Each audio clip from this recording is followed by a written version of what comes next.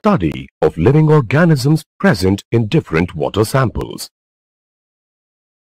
To conduct this experiment, you will need a compound microscope, wide-mouth reagent bottles, methylene blue stain, spirit lamp, inoculation loop, glass slides, dropper, labels, and permanent marker.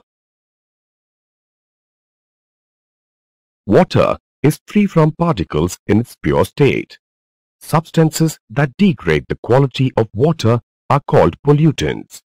The presence of a large amount of pollutants causes water to become unfit for use, and it is said to be polluted.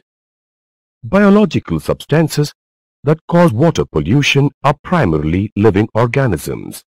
Living organisms present in water are either microorganisms or macroorganisms. Microorganisms present in water that can cause a range of diseases are called pathogens. The type and number of pathogens present indicate the type of pollutants and the level of pollution present.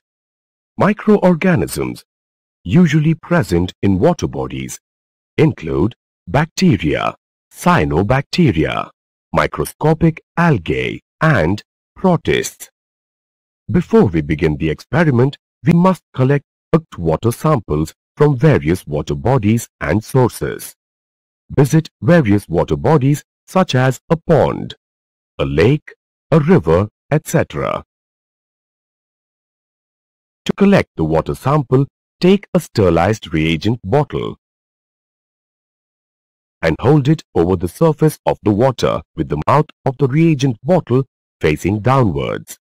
Submerge the reagent bottle into the water until it is completely immersed. Tilt the mouth of the reagent bottle upwards and allow the water to flow into the reagent bottle until it is completely full. Close the mouth of the reagent bottle with the cap and ensure that it is secure. Label the reagent bottle clearly with the sample it contains. Similarly, collect water samples from other water bodies. These water samples can now be used to study the presence of living organisms in the water bodies. Transport the water samples to a laboratory to proceed with the experiment. Sterilize the inoculation loop by holding it over the flame of a spirit lamp till the loop is red hot. Allow the inoculation loop to cool down. The inoculation loop is now sterile. Using the sterile inoculation loop, transfer 2 to 3 loopfuls of the first water sample onto a clean glass slide.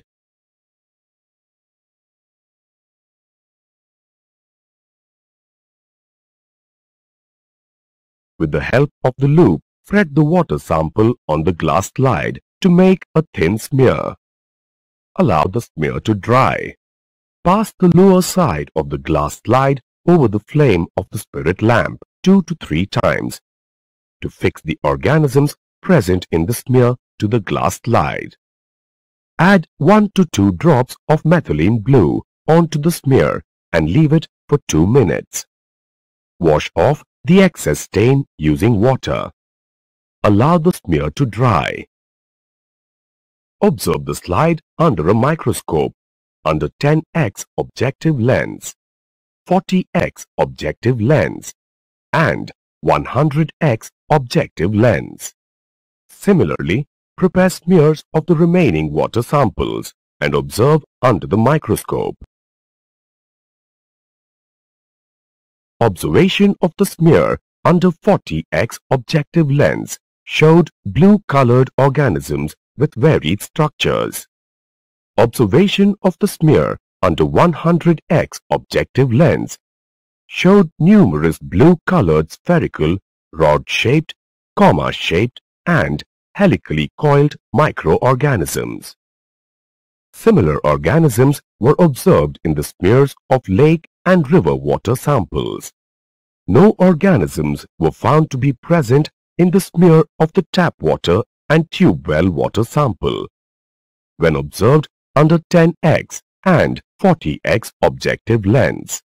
But observation under 100x objective lens showed the presence of blue-colored spherical and rod-shaped microorganisms. Observation of the smears under 40x observation lens showed the presence of numerous cyanobacteria and diatoms. The cyanobacteria identified as nostoc, gliotrichia, and oscillatoria. The diatoms identified are Pleurosigma, Navicula, Asterionella, and Triceratium. Algae like Spirogyra are also found to be present. Observation of the smears under 100x observation lens showed the presence of small spherical, rod-shaped, comma-shaped, and helically coiled bacteria. The spherical bacteria are known as cocci, rod-shaped bacteria as bacilli, comma-shaped bacteria as vibrio, and helically coiled bacteria as spirillum. The presence of a large number of organisms indicates increased amounts of organic pollutants in the water bodies. Absence of a large number of macroorganisms in the tap and tube well water samples indicates that these water sources are not polluted to a great extent.